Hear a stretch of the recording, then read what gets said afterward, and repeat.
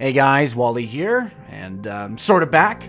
Just wanted to quickly let you know that we have an active lore Discord that accepts all players of all games. We mainly have Destiny, World of Warcraft, Division, Overwatch players in our server, and many more, but we all share one common cause. We love lore.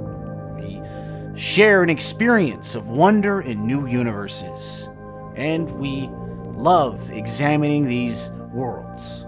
If playing with and for a community like that sounds interesting to you, feel free to join. We let all in. We accept all, and we're eager to grow our community into something a little different. Check out the link in the description below. And without any more delays, let's hop right into the video. Welcome, lore scribes and truth seekers. Welcome those whose minds wander and urge for unknown destinations, where knowledge is ripely plucked at will.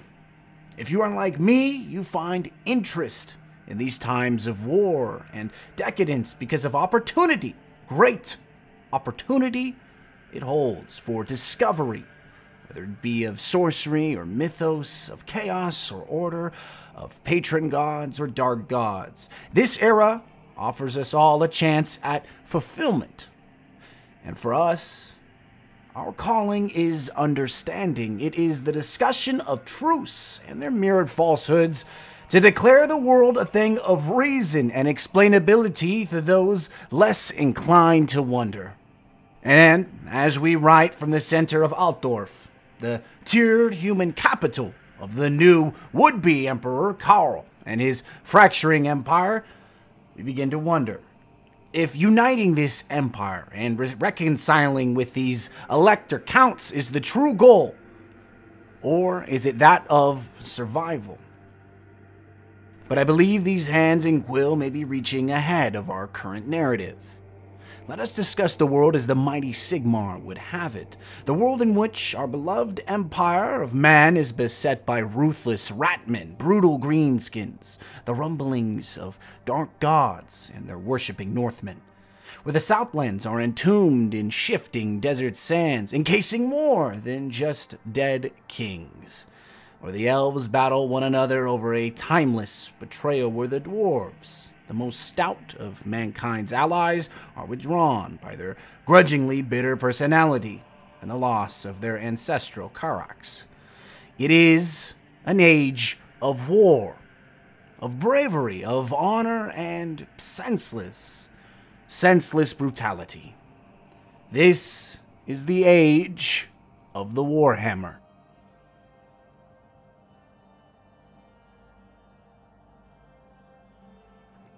To start, we must begin with the history of humanity, its fractured factions of the Empire, Bretonnia, and the various colony kingdoms that lie to the south in Araby, and of course the New World deep to the west.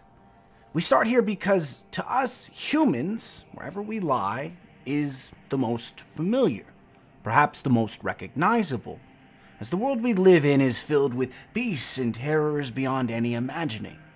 The Empire, the glorious kingdom of Sigmar, founded centuries, if not more, ago from the wandering barbarian tribes, is much like a glittering beacon of light, desperately attempting to protect the people that often succumbs to what lies in the dark. It is with sheer military might and the fondness of dogmatic religious orders that this human empire, situated in the heart of the old world, is steadfast, fearing all but minor threats externally, and rather convoluted politicking internally. Mind you, the Empire is not without its own threats. The orc incursions from the southern Badlands, the goblin-infested mountains, the various chaos-aligned Northmen, and of course, the rumors of man-sized rats infesting the various undercities. All of them threaten to decimate the docile peace of the Empire. To better explain the Empire, it should be more viewed as a disunified confederation of nation-states that has no one central government, split between various nations ruled by elector counts. Each human kingdom, respectfully, Reichland, Wizenland, Talabekland, Middenland, Nordland, Ostermark, Hochland, Averland, Sturland, and Ostland. Of course, there is Marienburg as well, but those merchants fattened by years of trade and neutrality who claim independence are no more than a stepping stone for our Karl. These kingdoms, while technically independent from one another, share the same religious and cultural traditions that are generally accepted across each other state. Under times of great duress, these nation-states will unify under an emperor, such as the great Karl Franz. But those times are few and far between. A large region, the human states do not remain unified under a central government consistently is naturally due to the politics and ambitions of the various elector counts and their ruling bodies situated at each of the state's central capital. You see, to them, serving an emperor and serving their state's people do not often share the same goal, and while the threat to humanity may not care for these politics, all the same, humanity continues to struggle against itself first, and the forces of chaos or violence second. But how or why did these nations form at all? As originally, humanity was nothing more than roaming barbarian tribes stuck in the quagmire of natural petty violence against one another. It was not until the rise of Sigmar, the to-be deity emperor of humanity, did these barbarians who only played at war truly unify and accept the mantle of old world rulership and its dominion. During this period, roughly 1500 years before the rise of Sigmar, humanity was a migrant people fleeing their enemies, who are not truly understood, from the east in the World End Mountains. These human tribes were recorded as migrants by the dwarves of old, who both traded and protected some of the human migrants for great portions of gold, cattle, and salt, the main trade resources for these early humans. But during this time of great migration, a more violent group of human tribes arrived as well into the central Old World, noted as the Hunbro-kin, the Tuto-kin, the Muro-kin, and the Junton-kin. These four tribes carried with them bronze weaponry and more violent tendencies of their agricultural predecessors. Over centuries, these tribes of both warriors and farmers warred against one another, clashing like two great oceans of brutality. Both as the dwarven power receded over the ages, so did the protection provided to these human tribes. More prevalent, goblins and orcs, chaos warriors, and various mutants forced these human tribes to unify, from villages and hostels to fortified cities and powerful castles, with minor militias prepared to defend their brethren from constant warfare aimed against them. During these perilous times, of human tribes of various descent would form the cities of Reichdorf, Nuln, and Middenheim. But these fortifications, even with their great walls embodied by human ingenuity, would be tested during the time of the Great Orc Invasion. Humanity, for all its ability, would be pressed against the hard edge of extinction. But this was a time of great heroes and legendary feats. It was a time of human-born deities. It was the time of Sigmar. The stories of Sigmar are varied and somewhat contradictory. Ask any one of the Sigmarite cultists for a full account of Sigmar's early days, and you may hear 15 different tales of his birth, all of course true, and to say otherwise is to walk dangerously close to blasphemy. Here is what we should say about our patron lord, Sigmar Heldenhammer.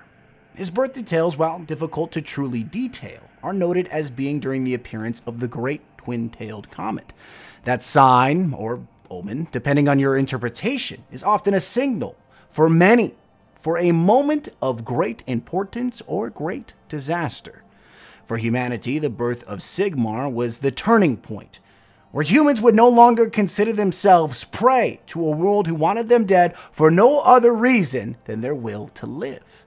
Sigmar's birth was said to be during an auspicious time when the appearance of the twin-tailed comet illuminated the sky. This comet, whether you believe it to be a sign of the gods, a natural phenomenon, or some proficient wish granter, matters little. as the history of Sigmar was written by his indomitable will. As humanity struggled, Sigmar would begin to take leadership by force of local human tribes, situated in what we now call Reichland. Through his force of will alone, Sigmar, at a remarkably young age, took control of various local tribes to form an unlikely power to challenge the more, perhaps, relevant and ambitious chieftains, especially the chieftain of the Wolves in Middenheim. But Sigmar would not fight alone. As if fated, he would spark a long-lasting alliance that is unbreakable to this day. Sigmar's early friendship with the ancient dwarven king, Kurgan Ironbeard, began during a skirmish with a rampaging orc warband. During the time of Sigmar, the orcs ran freely across human and dwarven lands, both due to their natural ferocity and martial ability, and to the recession of power of the ancient dwarves.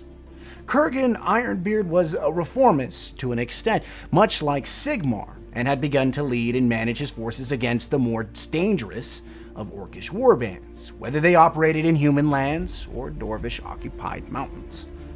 While Sigmar battled against rampaging orc armies, he was also internally uniting humanity in one of the first glimpses of empire. The many human tribes would either fall into the iron but righteous grip of humanity's new monarch, or be pushed away, forever subject to the unknown abyss of being totally forgotten. But Sigmar's war against humanity and the continuous battle against the brutal and seemingly infinite orcish warbands would culminate during the Battle of Blackfire Pass. The pass.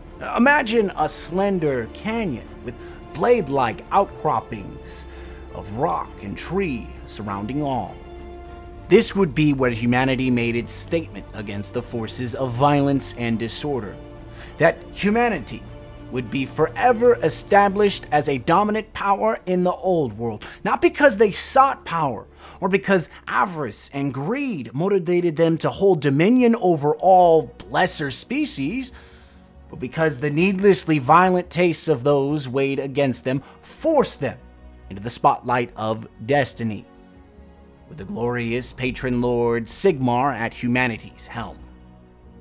But the story of Sigmar, the first empire of man, and the recession of the dwarves will have to come at another time. For now, think upon humanity's humble start, and the empire we have set out before us now. When we truly begin to examine it, the rivalries of our current elector counts does not seem so different than the trespasses of early human tribes against one another. Humanity and the empire will remain forever strong, forever sturdy, forever unassailable. So as long as we look to the leadership and courage of Sigmar, and that of his compatriots in the early empire.